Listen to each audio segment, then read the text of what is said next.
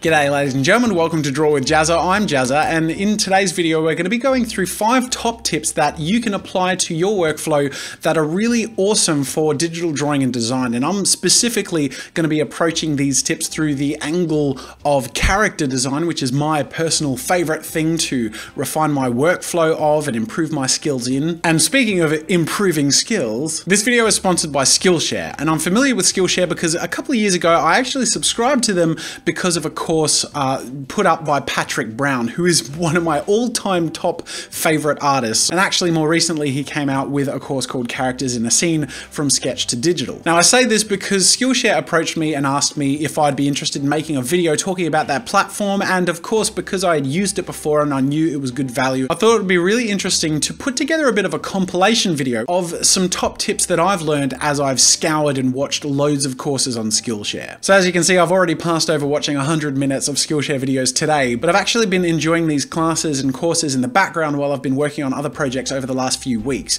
So aside from sharing you these tricks in this video, I will also link to the courses and refer to them specifically in the video. Make sure to go to Skillshare.com where you can start browsing for free and check out what is available. They have over 10,000 classes in illustration, drawing, design, and more, and you can get a discount with the first 3 months only cost 99 cents for 3 unlimited months of premium Skillshare, and then from there, a subscription to Skillshare can be as low as $8 a month, and it's a really great middle ground between expensive formal education and free YouTube videos, but can at times be difficult to target and find the exact tip, tool, technique, or teacher that you need to complete the project or task you want to get done. So today, I'm actually going to be drawing in Photoshop, and I'm going to be demonstrating the 5 tips and techniques and tricks that I found most useful and that I will be applying to my workflow moving forwards, each of which are tips and tricks that I never even knew about before watching the Skillshare tutor videos.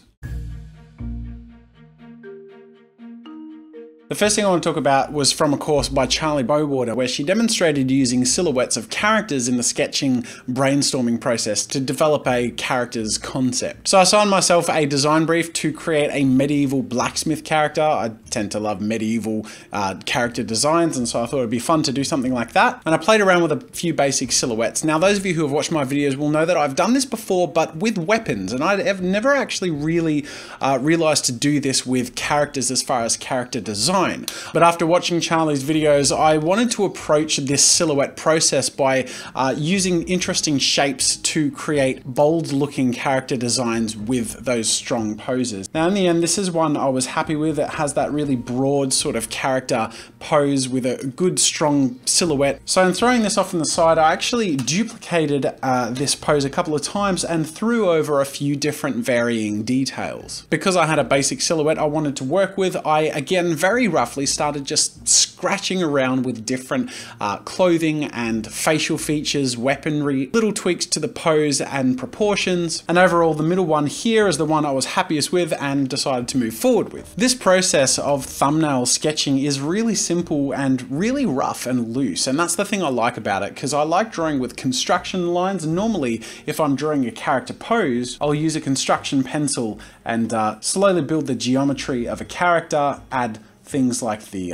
torso, the rib cage, things like that. And while I still like this method for building poses in particular, I found that working with thumbnail sketches allows you to really quickly and easily build poses without worrying about accuracy of geometry and proportions, and really focus on the strength of silhouette. And it also allows you to be a little bit more ambitious where you might not otherwise. And if you make mistakes, that's okay too, because you've invested far less time in producing the concept. So once again, that's our first tip from Charlie Bowater's class, something I really enjoyed, and from there she goes into more detail and then slowly but surely adds more and more refinement to her painting, and that's what I'm going to be doing next. I actually copied and pasted my thumbnail into a different Photoshop image file, and this next little thing isn't one of my top 5 tips technically, but it is something I gathered that someone did in one of their courses that I thought was really cool, where they pull the window out of a smaller file or a thumbnail file, and you can see I have this Photoshop window. The cool thing about this is I can actually put it here in the corner or resize it,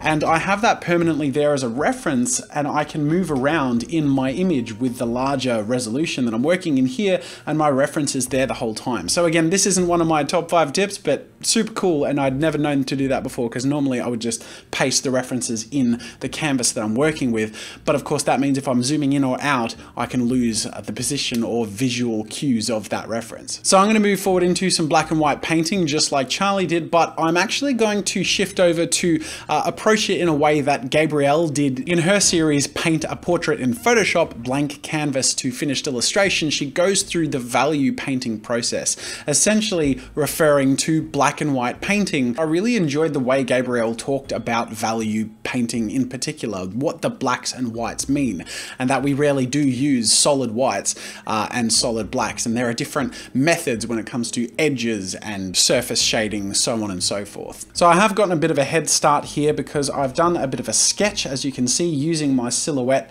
as a base, and then I've added a new silhouette underneath, just a flat color, sort of a mid-tone gray for my value painting, and I've started off by zooming out, sort of about the same size as my thumbnail reference, and bringing in some shadow. So as you can see, it's only one tone darker in the shading. It's in that gray tone, and I'm doing black and white painting here. I'll be working in these gray areas, and I won't be working in full extremes in all areas of the piece. I'll be varying it throughout. So where the first tip slash trick that I talked about was that thumbnail sketching and refinement process, the next tip slash trick I want to talk about when it comes to digital painting and design is painting with values and varying your observation.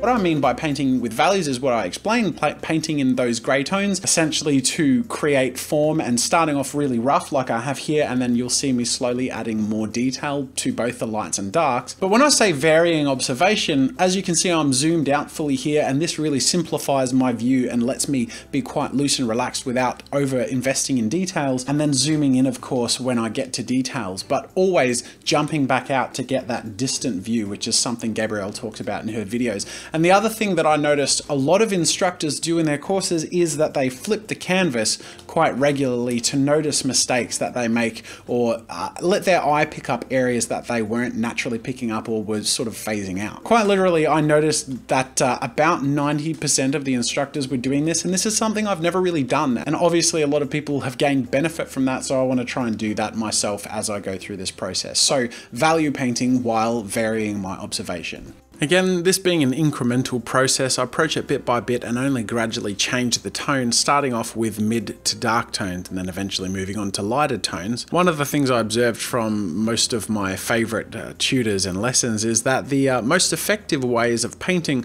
have a really asymmetrical balance of light and shadow, and I do find that I tend to be naturally a little bit safe and paint my values a little bit evenly throughout. So in this piece I attempted to replicate a little bit of that asymmetry, particularly by darkening the back leg and the lower part of the torso and midriff, and having a few really bright areas at the top of the belly to really bring that out, the shoulders, the forehead, and the upper arms of the character. The lightest part of the character is a rim lighting edge that I add to the topmost edge of the character to signify a light source behind the character, and also add a little bit of depth and solidity. And then going in and adding some crisp edges and sharper details in the face in particular, most notably in the eyes, nose, and mouth. So I've got my character design in a place I'm happy with, and as you can see, it's come quite a long way from the thumbnail. I don't need this reference anymore, so I can close this window. But starting from real simplicity and then slowly building upon that, this is the result that I have. So the third top tip I want to share with digital drawing and design in Photoshop is something that I didn't know existed and is super, super cool. This was a trick I found in a series by Josh Berkeley, who basically had a bunch of videos where he talks about texture, making your own texture overlays. But this little tool is a hidden nugget that he demonstrated that I didn't know existed. If you go Windows, Extensions, and then open Adobe Color Themes, you're then met with this little window, which looks a little incomprehensible to begin with, but basically it helps you find color combinations that work really well together and in different ways that can sort of help simplify the process as far as you finding a color scheme for characters, objects, design pieces, whatever. So first things first, I'm going to create a duplicate of my black and white character here, and I'm going to create a clipping mask on top of this layer and paint with my paintbrush just to fill in all of his skin areas. The clipping mask is done by alt-clicking the layer on top of the core layer I don't want to go outside the edges of. Now I'm going to fiddle around with the color overlays until I find one that works well with skin tones. There we go, this is quite nice, this vivid light color. So now in this layer I'm simply going to paint in my skin tone. Now I'm happy with the skin tone, so while I have it selected, I'm going to open my color swatches library, which is currently empty in my Creative Cloud library, and I'm just going to add my foreground color, hit add, and so I have my skin tone there. In fact, I can name this skin base, hit enter, and so now I can find and select the skin tone anytime I want. Now back to this Adobe Color Themes window. The reason I brought this up and the reason I think it's really useful and can absolutely imagine using this quite often in the future, this little wheel here, as you can see, if I move one of these selectors around, changes the additional colors on either side of that central color to complement or contrast in it with a different mode. So this is monochromatic mode, so you'll notice if I change it to, let's say, orange or yellow, these other colors will create a color scheme in a monochromatic way that I can use. More interestingly, if I go to triad, you'll see that things all of a sudden look a little bit different. If I select, say, a blue, I am met with orange and green, but each in a way that is sort of calculated to match or complement it. Now you may or may not love the results that you get with this, but that's okay because they're customizable. You can change the color mode or the selection mode by clicking on these little buttons here on the bottom left. I personally prefer the HSB color selection. So by selecting your central primary color here, I can find a rich brown saturated color that I want to work with, like that. And already in this compound mode, I'm given a few other options that I can use. And I can keep that central brownish color and see what other schemes I'm met with in triad or in shades, so on and so forth. I like my compound mix though, so I'm going to tweak this by, with compound selected, going to custom, and then I can select each of these colors and tweak them to my liking so that I have a selection in the end of something that I'm really happy with. I'm going to add a little bit of a silvery color in here because these are different colors I plan on using for different areas of my character here. Not for the entirety of the character, but for broader areas of the character. So let's say I'm happy with the selection of colors. I'll name this color theme Blacksmith, and I've saved that into my Color Swatches Creative Cloud library, and there it is right under Color Themes. And the cool thing about this is I have a palette that I can select colors quickly and easily from and paint them without needing to manually change them in the color picker or paint them on the canvas in a way that I can alt-click and select them from. Not only that, they're also protected from accidental deletion or manipulation because they're saved here in my Creative Cloud libraries, and I can bring them up here in my Adobe Color Theme tool anytime I want to make any tweaks. So I'm going to anchor my Adobe Color Themes on the right here because I can picture using this quite a bit in the future. Just by clicking that button, it brings up the Color Themes panel, and then I can hide it by clicking that so it's nice and out of the way. And then creating a new layer inside the clipping mask of my character here, I'm going to select each of these colors and assign them to areas that I think they'll look good in. So with the layer that I'm working on set to the blend mode overlay, I just paint on the basic colors into the sections that I think that these colors will work best in. Now for the sake of simplicity, I'll mostly stick to these colors, except I just add a generic dark desaturated brown for the pants. But in other scenarios, I might add some tonal variation throughout the piece after I'd laid down the core colors. Once I'm happy with how it's applied, I play around with the blend modes and find that I prefer the colors applied in a multiply blend mode. I bring down the opacity to make it a little less saturated, and I feel like this slightly darker, more desaturated tone of the color schemes works really well with the character.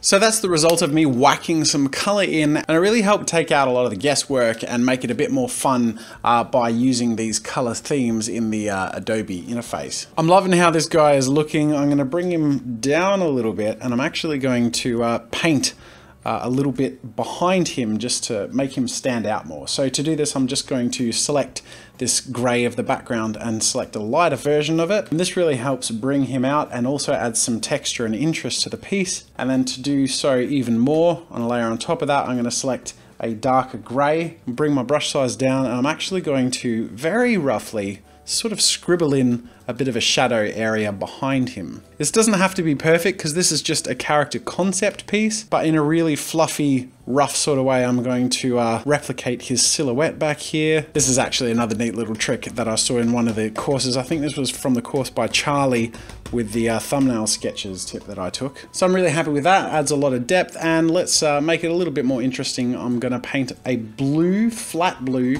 on that layer above it, and then just go through some overlays until I find one I'm happy with. So I have my character concept here. I'm really happy with him, but now I'm going to implement another little tip and trick I learned through a bunch of different courses, in particular one by Patrick Brown, the one that I hadn't yet watched, where he goes through creating characters in the scene from sketch to digital, and also Sarita Kalatka's series on character design, Bring Your Imagination to Life. Both of these series outline some color tweaks, in particular for the skin tones, that I think are really effective and that I didn't know about, so I'm going to apply those to this character here.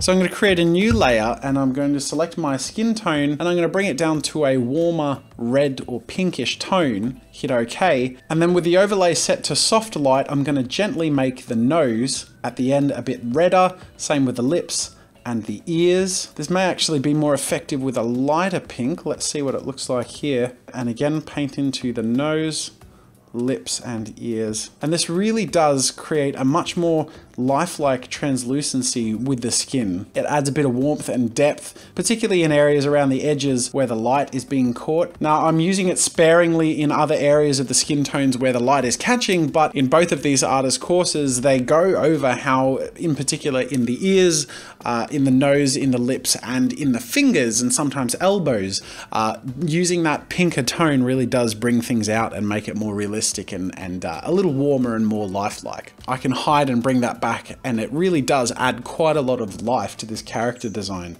That's a really nice little addition to the piece here and takes it to a new level. Again, without and with. That is so cool. Now also in relation to skin tone shading, I'm going to demonstrate another little tip that I learned from Patrick Brown's course. I've made a duplicate layer of my character here all on one flat image. Now previously I just thought of the dodge and burn tool as things that you can use to make areas lighter or darker, but what I didn't know is that in the dodge tool and burn tool you can select the range that you dodge and burn. In this top panel up here, by default it's selecting midtones, but you can actually dodge or burn the shadows and highlights, each of which has a different effect. So I'm going to demonstrate these effects just by copying the head of this character. So I'm going to start off with the burn tool. The burn tool by default makes everything darker. So if I, on this character here, use the default burning the midtones. Up here in the range, I'm going to select highlights, and on the far left character, I'm going to burn the highlights. And then now just burning the shadows, I'm going to paint over here on the right. Now you'll notice the effect is quite a bit different, particularly on the right. That's a really harsh burn that we're creating. So now when I switch over to my dodge tool, again with midtones by default, dodging in some of the areas that are the highlights, but now selecting highlights, and in my character on the left here, you'll notice that this dodge tool is really making those highlights pop and bringing out the warmth of the highlights very rapidly. And then last but not least, selecting shadows and applying it over here on the right. If anything, it's actually more desaturating the tones in the highlights of this character. So each of these three heads has had the dodge and burn tool applied to them in equal measure, but with the character on the right, we've been dodging and burning with the shadows. In the middle, we've been using the midtones, and on the left, we've been using the highlights. And what I've gathered from doing this and in Patrick Brown's example is I like a combination of burning with the midtone or shadows and dodging with the highlights or midtones, depending on my needs and the vibrancy I want to create. So going back to my character here, burning in some of the shadows and then dodging in some of the highlights with the highlight mode selected. Now as a result, you can see that the vibrancy of the character and the shading in particular has really jumped out and given quite a lot of life and some tonal variance throughout the piece. Now normally I would go through and create some tonal variance in the color application manually, but using the dodge and burn in this way does a little bit of that work for us. And you can see if I hide and bring that back in comparison to our original, it's so much more tangible and full of life now that we've used the dodge and burn in a way that really brings out the warmth and the vibrancy in our piece. So number 5, and the last tip that I want to be sharing with you today, is non-destructive editing and manipulation to add the final tweaks to your image.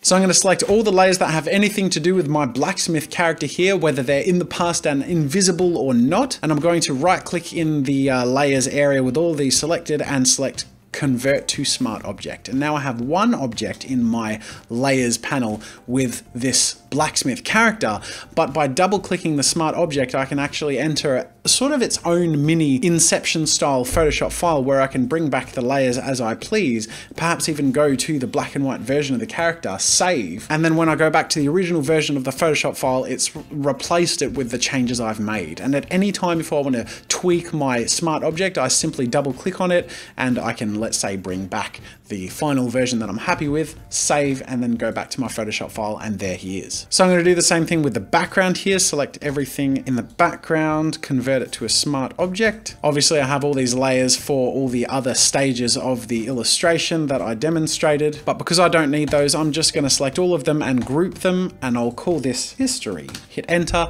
and now very neatly I have a non-destructive record of all of the parts of the painting, in particular these smart objects that I can go into, make my tweaks, and go back to my main Photoshop file. Another one of the non-destructive ways I can edit my piece is by using these adjustments. Now I have a panel here called adjustments, which I have anchored in my panel here on the right, which allows me to, let's say when I select brightness and contrast, change the brightness and contrast of the piece, but this is in a non-destructive way. You can see that this is applied on the right here in sort of a mask style area. So likewise, I can select hue saturation and I can bring down the saturation, maybe tweak the hue to the left or the right. I'll maybe make it -2 to make it a touch warmer. And I can go back and tweak any of the changes I've made to any of these adjustments by clicking on them, and you'll see it pops up here. Let's bring up that contrast a bit. But again, this is non-destructive, so I can hide and bring back these changes as I wish. And let's say I prefer the saturation, so I'll bring that back, maybe even ramp it up a little bit. But perhaps I like the character more desaturated and the background more saturated. I can actually just go in here and select my background layer, and in image adjustments and hue saturation, I can bring up the saturation of the background only and hit OK. And you'll notice that this has been applied to that layer non-destructively because it's a smart object. So you can see it here under that smart object, hue saturation. I can double click on this and change that saturation value, hit OK, and it maintains the raw smart object data inside this clip. Again, if I double click and go inside it, it's the original state that I saved it in, but if I go back in here, all of those non-destructive changes have been applied. And the cool thing is I can also do things like filter, blur, and apply a Gaussian blur to the whole background. And that's non-destructive also, because once again, double clicking the smart object, all of the information is there, but in this application, the blur and the contrast and hue saturation is applied. I'll maybe bring the brightness down a bit too to make the character stand out a bit more. Hit OK. I'm happy with that. This method is once again something demonstrated by Joash Berkeley, I don't know how to pronounce it, in his course Efficient Texture Workflows. But the finished result is I have this character concept here that I'm really happy with. He pops out, has a bit of life and color in him, and I was able to speed up and optimize my workflow and of course make it more fun and a bit more of an exploration and adventure by applying those tips and techniques that I learned from those courses that I shared with you. I really hope that you enjoyed the tips and techniques that I shared with you in this video. Once again, using the coupon code JAZZA'S, you can get a huge discount and get 3 months on Skillshare for only 99 cents. And the amount of information and professional quality resources for graphic design and illustration alone are staggering, but there's loads more. One of my favorite sections of the website is actually in business and marketing and entrepreneurship. They're actually topics I find really interesting and like to listen to in the background while I paint and do things like that. And you can see there are loads of topics here from film to technology, fashion, music, gaming, food, and more. Not only is it a great place to learn all of these skills, but it being Skillshare, of course, is a place that you can share your expertise. So you can actually sign up today to become a teacher on Skillshare and share your skills, tips, and techniques and get paid for the courses and subscribers that you gain through Skillshare. Look at this, top teachers make up to $40,000 a year. So there's definitely potential for great growth here, surrounded by really good quality stuff and people really interested in learning. So I highly recommend it. And there's no time like the present to give it a go with that coupon code. Again, $3 for that 3 months, and you get a really in-depth look at all of their stuff with a premium membership and see what you think. Thank you so much for watching, ladies and gentlemen. Once again, the links to all of the videos I referenced are in the description, and the working file for this Photoshop document is also for free for you to enjoy and explore. The link to that is also in the description. Thank you for watching, and until next time, ladies and gentlemen, I'll see you later. Thanks for watching. Make sure to subscribe to my channel for new content every week. If you want to support my work and get some goodies for yourself, head over to my store for archives, ebooks, digital brushes, video courses, and more. If you enjoyed this video, here's a link to another video you might like from this channel. And if you want even more, make sure to check out all my behind the scenes action on my vlog channel, Daily Jazza. Draw with Jazza is proudly sponsored by Adobe.